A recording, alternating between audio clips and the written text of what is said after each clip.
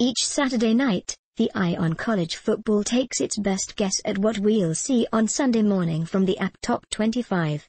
Here's where the poll stood entering this week, and here's our Week 2 projection. Teams marked with an asterisk have yet to play or have a game in progress. Projection assumes all Vegas favorites playing or yet to play go on to win. Last week's ranking in parentheses: 1. Florida State, 1. The Seminoles beat the Citadel 37-12.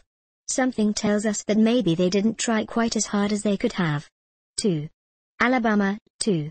Alabama led 21-0 at the end of the first quarter in a game that was, somehow, not nearly as close as the lightning-shortened 41-0 final. 3. Oregon, 3.